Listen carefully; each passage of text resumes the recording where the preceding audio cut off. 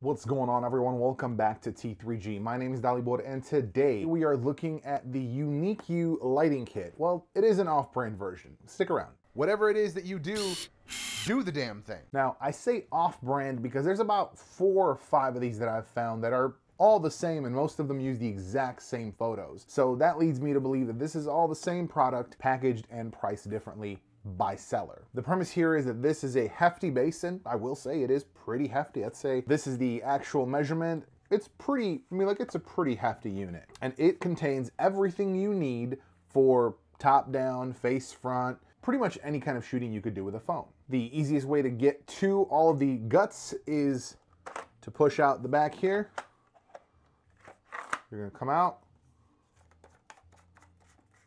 tighten it down to the base, and now you get the gist here, right? So here you've got a light on both sides, and we'll turn both on momentarily here. And it is bi-color, so there's a warm and a cool setting. So the light controls are right at the bottom, the only 2 buttons on the device itself. There is a remote, we'll get to that in a minute. Press and hold will give you a low-level cool light. Second press will raise it all the way up, so there is no graduated leveling.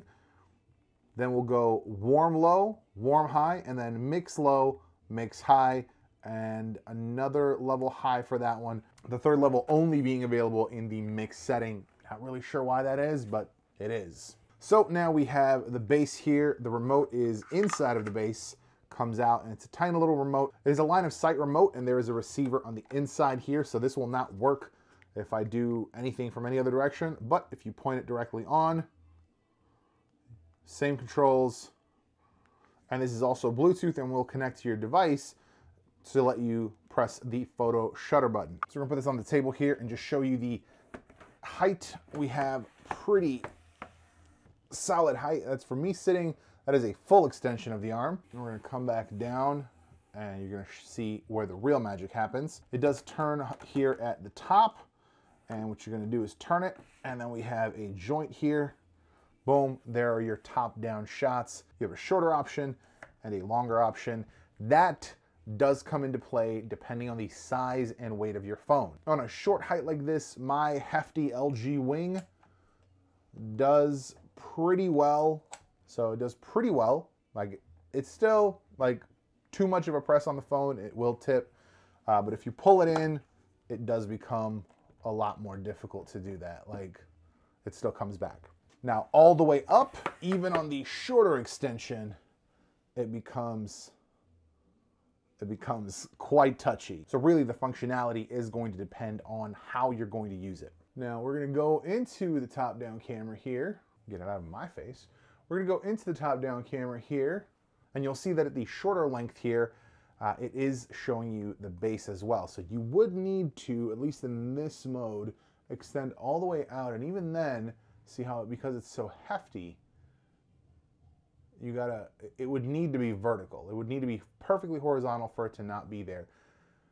But with the weight of the phone, it's still pulled down. It's not a good time. So there would need to be likely some editing. Now, if you were to go this way, you're not gonna see it. Let's see, I don't even know if you're gonna see it. Yeah, you are gonna see it in the shorter, but this way is at least out of view, and then you're gonna be able to have that lighting. There it is, that's the brightest. This is the problem, obviously, if you're gonna have something that's reflective, you're gonna see the light reflected, but otherwise, go with something a little more matte, you're gonna see no reflection.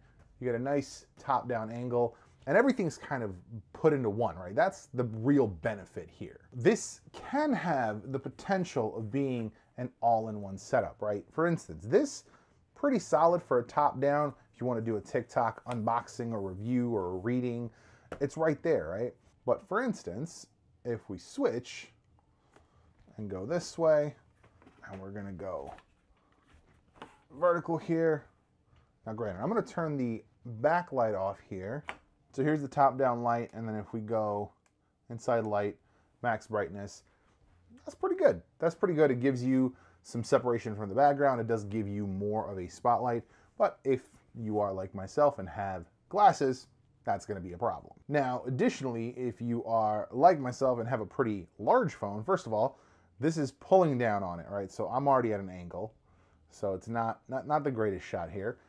And the light is about a quarter covered here. So you're not even getting the full effect of that front light, which kind of sucks. Now, I will say for the versatility aspect of it, it's pretty solid, right? You could have this be kind of right there on your table. You can do everything you need. It's right there. It takes up a very small footprint, but you are going to need to contend with those things like if your phone is hefty.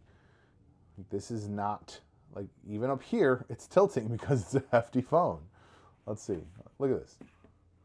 Okay. Like, that's not great. That's not great. So, I don't know. There's not really a way to tighten it up. That's a little better. So if you put the joint back into the previous, but this up here is still very loose. So this joint up here still makes it very, so even if I hold the base completely, it's still very loose on the top joint. I will say, as far as phone holders go, it's pretty solid. It is adjustable kind of one way or another. So that could help with some of the balance issues, but I don't think it's really going to be that effective to offset the sag. Overall, the compact aspect of it, the compactness is pretty nice. So once you take your phone out, these fold down and then it's flat again. And like I showed before, you just got to undo this down. Boom. And it's, I mean, it's nice. It's, I don't want to say it's pocketable, but it's definitely, you can throw it in a bag. The light is definitely not as bright as I would like, nor is it as diffused as I'd like. You can definitely see the individual LEDs behind the diffuser. Not my favorite. That's a big factor, especially if you have glasses that could end up looking really, really bad. The height is fantastic. You could have a lot of options and opportunities to take some interesting shots, but I will say that's kind of it. There's not really much else to it. The fact that the remote is limited to line of sight, that really only makes it so you can turn the light on from this angle, right? If you're pointing from this way, because if it's pointing away from you, it won't accept it because there's nothing on the back. It's only on the front here. Now, the reason I introduced this as the UNIQU lighting kit is because a friend of mine was actually targeted by an ad on Facebook by UNIQU. She showed it to me and I said, oh man, I didn't realize that was $80. I thought I had added that to a wish list to review at a later point, but I didn't think it was $80. Well, purportedly, according to the UNIQU website, it was $80 on sale from, I think, $120.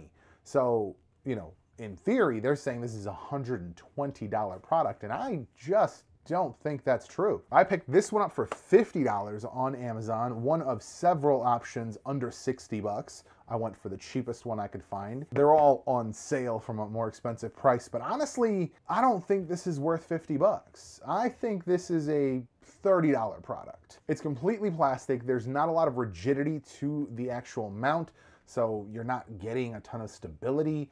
I mean, the most expensive part is probably the lighting, because the base, even though it's hefty, I mean, it's just probably a chunk of metal in there. It's not that big a deal.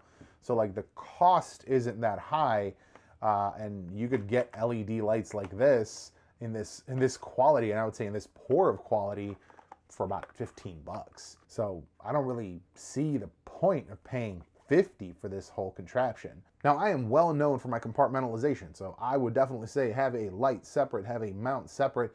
Everything should be separate because then it gives you the most versatility. This locks you into one position. Granted, you have a few options within that position, but it's still that one position. You need this much space on a table or surface in order to make this work in any way. Without that, you can't use this to film. You can't use the light separately. You can't put the light on a bookcase somewhere. I would honestly just pick up a different small light and just a phone stand. You can get a decent stand and a decent light and collect both for about 30 bucks. And that way you could do whatever you want, put it wherever you want. The light can be off the side because, as we all know, it's not the best thing to have the light right in front of you. Here's the light off to the side and you still see a reflection. It's not perfectly 45 degrees. But man, if it was right in front of me, do you see like the fucking blast that I have here? Plus the reflection. That's why I went offset, right? So that's why here I pushed it even a little further and turned it. So I still get the light, but it's a little more to the room as well. Controllable.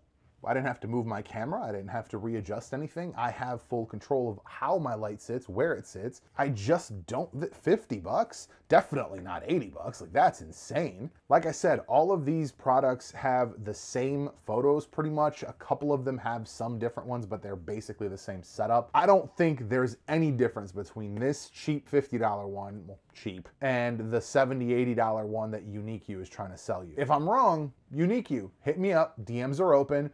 I'm happy to give it another shot. I'm happy to give your product a shot if it is different or better than this product. I just don't think it is. I think one company made it, and it might have been UNIQU to do it first, and everyone else copied it, and there's not really much to it that isn't copyable. I mean, this is like a basic monopod inside of a plastic housing. Like, there's not much to this. Like, everything here, everything on this can be replicated. I mean, here's the problem. Like, this is the biggest problem.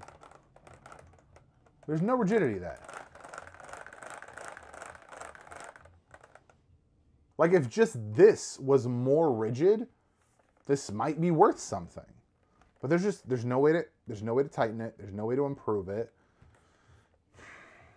It's not enough options for what it is and for the price point that it is. I mean, honestly, even if you were to take this $50 and turn it into a much more intricate kit for your phone, you'd be doing yourself a favor. This is absolutely not something I would recommend. It fails, I think, in almost every way, except, oh, it's got USB-C charging.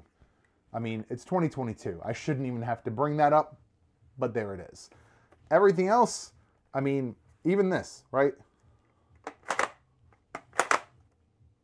It's not locked into place. There are some opportunities to improve this if this joint at the top was more solid, if the 90-degree arm was more solid and just kind of stood in place as opposed to, and honestly, even this, no, because the weight's gonna bend it. Yeah, there's just too many things that aren't doing what they should do. Now, I'm gonna have to mark this as a pass.